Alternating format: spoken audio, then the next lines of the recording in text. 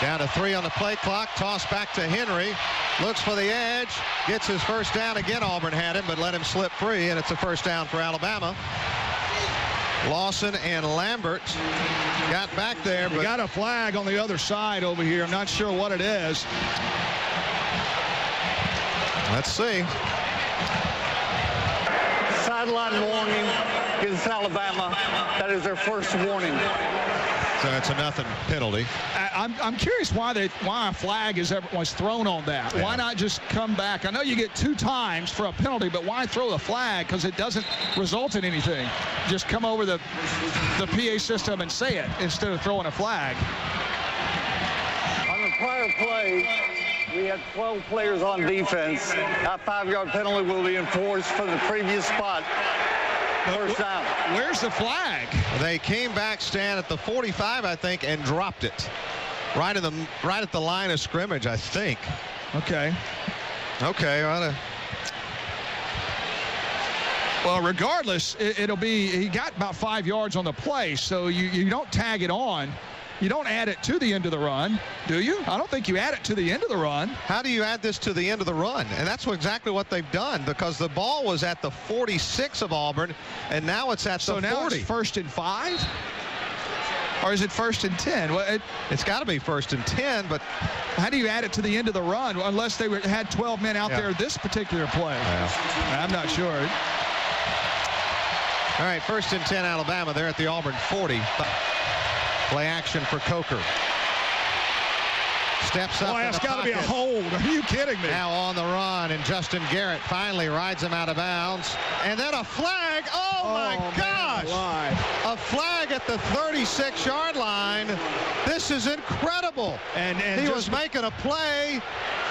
And the official's hurt, but that's a bad call. First of all, Carl Lawson was getting mugged. I mean, I thought that was going to be an easy holding call. Carl Lawson literally was getting mugged, and he was just pushed out of bounds.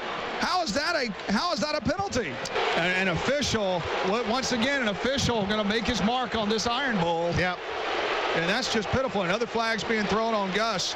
And that's just pitiful. You know, this game had been fairly consistently officiated, minus the holding call that was just missed right there. But then you're going to have a 30-yard penalty getting Alabama off the hook. And it's just a shame that it goes this way all the time. After the play, personal foul, late hit out of bounds.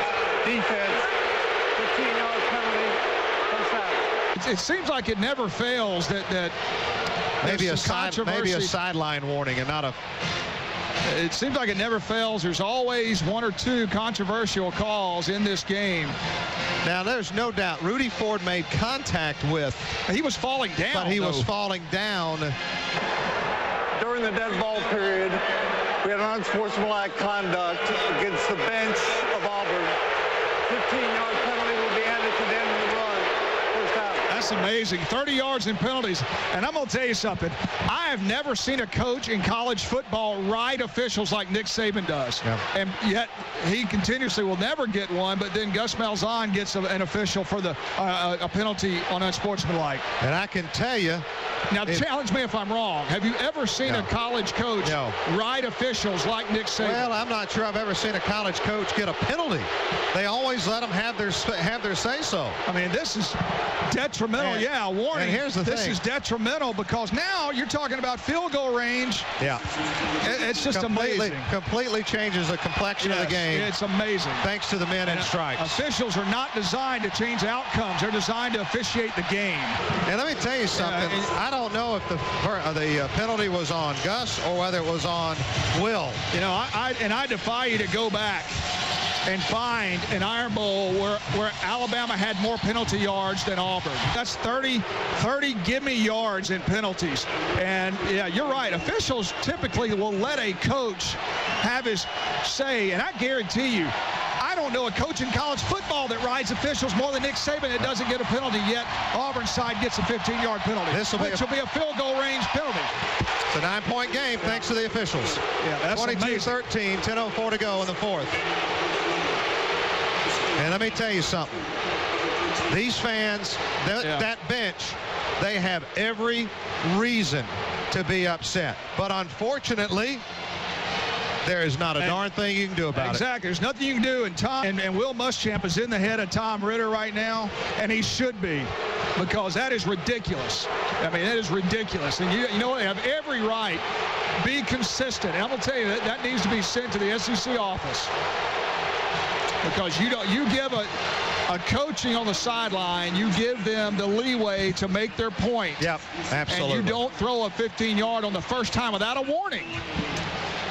Basically, they were asking about, with the head linesman, Johnny Crawford, about the holding call or lack thereof on Carl Lawson while the 15-yard penalty was being talked about on the Alabama side. Then another official came in and threw the flag on Auburn's sideline. But Auburn coaches were talking to officials, guys, and the 15-yard penalty came down. See that 15 now, okay. The hit out of bounds was so-so. It was one of those okay. But then you add another 15. That 15-yard on the bench essentially was the field goal. Yep. Because it was a 46-yarder. It would have been a 61-yarder. And so that kind of stuff just can't happen. The inconsistencies. Well, not at this level. Not in what is supposedly the Premier League in the conference.